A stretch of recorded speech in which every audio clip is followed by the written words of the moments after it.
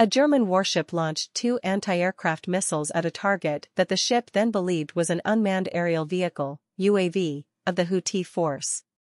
The German Navy's frigate Hessen is one of a number of European warships deployed in the Red Sea under the European Union's (EU) security initiative. Recently, the ship mistook an Allied UAV as a hostile target, the German Ministry of Defense confirmed on February 28. On the evening of February 26, the frigate Hessen launched 2 SM-2 anti-aircraft missiles at a UAV believed to be from the Houthi forces.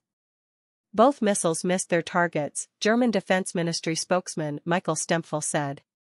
"We have clarified the incident. The UAV that appeared at that time was not a hostile target. We only discovered this later," Mr. Stempfel said. Before launching the missile, the Hessen frigate is said to have tried to contact Allied forces in the Red Sea, but neither side confirmed the UAV was theirs. The UAV was later identified as an American MQ-9 Reaper. This UAV turned off its navigation system and Washington apparently did not notify Germany about the UAV's activities. According to sources familiar with the matter, the US-made air defense missile system had technical problems. In the following days, the Hessen frigate switched to using 76mm guns and short-range ram missiles to deal with Houthi UAVs.